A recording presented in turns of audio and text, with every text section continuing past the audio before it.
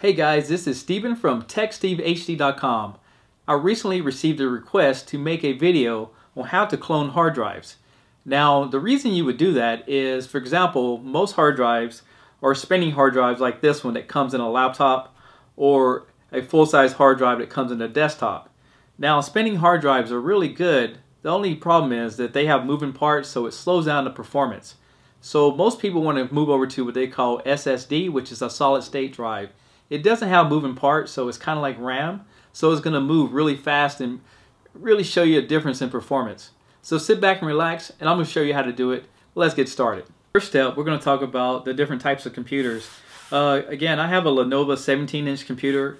I really like this computer. I had some other models before, but it's a really good value with the i5 processor, 8 gigs of RAM. The only thing is that this hard drive right here, which came with it, was a terabyte.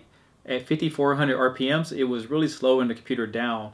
Now, I did update this computer to Windows 10, and it's been a really great computer. So let me show you what I did.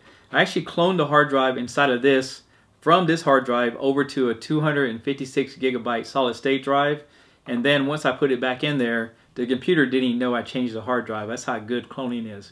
Right, next, you want to have a computer that's up and running now with the software that you actually want to clone. So make sure everything's nice and clean, exactly how you want it. Now, to clone a hard drive, you're going to need to be able to plug it into the computer. So there's a couple things I'm going to recommend. Okay, so you're going to need a hard drive that you want to move your files to. Again, if your hard drive is damaged in your computer, you want to try to do the best out of it. Get a hard drive of any sort. Solid state is going to give you the best performance. You're going to need any little kind of screwdriver if you're using a laptop to unscrew the bottom of it to get to the hard drive of your model. And you can also use this. This is an external hard drive case. So you have your power source and USB, but on this particular one you can run USB 3 by itself. And the way it will work is you would plug that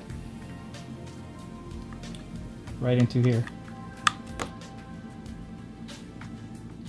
And then take this, slide it into there, and then put the screws in there. The way you can tell USB 3 is that they always have a blue color code right there, and the end looks like that right there.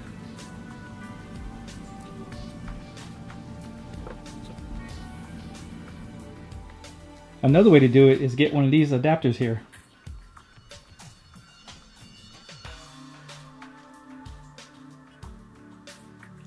And basically it has a SATA end right there that plugs into your hard drive for data. The other end is a USB connector, and then it comes with a power supply.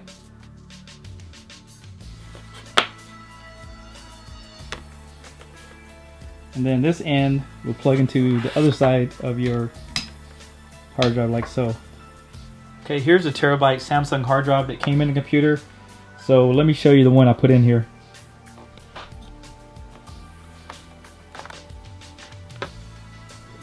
So this is the 256 gigabyte solid state drive, and it's very fast in comparison.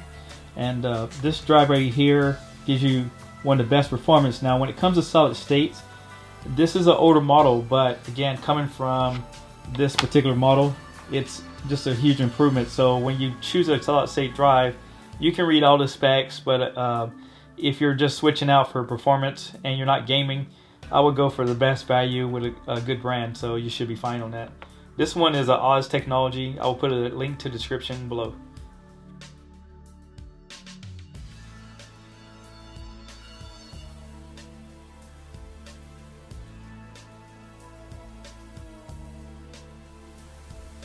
Alright, when you're ready to duplicate your hard drive, you need to get some software. In this case, we're going to use Acronis True Image 2016. Let's go ahead and install that.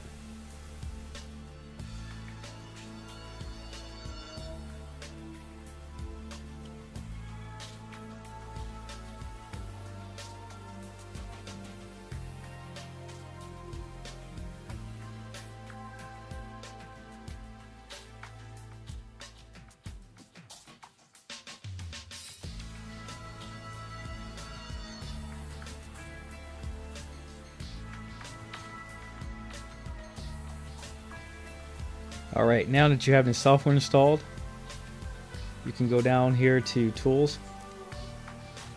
You want to click on Clone Disk. You want it to do automatic. You can manually do it, but I like automatic. Source disk. That's the disk where your files are coming from. Hit next.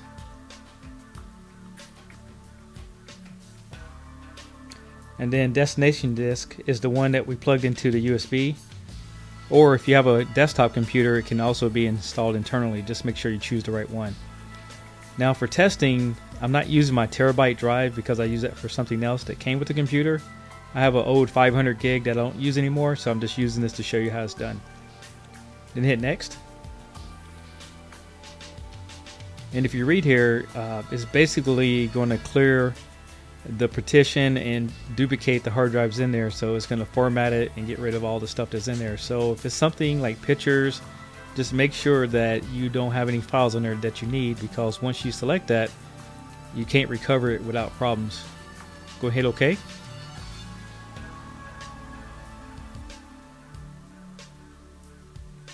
And then this will kind of give you a layout, and this is before and after. Now we're going to go ahead and proceed.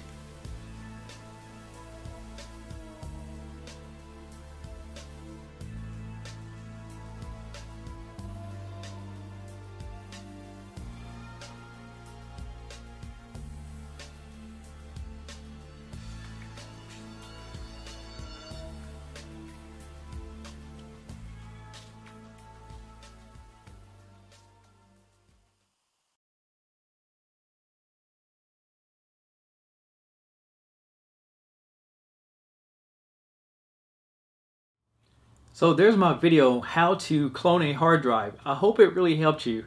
If you actually do these steps, you're going to actually get so much better performance out of your computer. Now it costs a little bit of money, but most people plan to keep their computer from 3 to 5 years. So think about that when you think of terms of how much you spend. Like all my videos, please give me a thumbs up, subscribe to my channel, and I'll see you in the next one. Peace.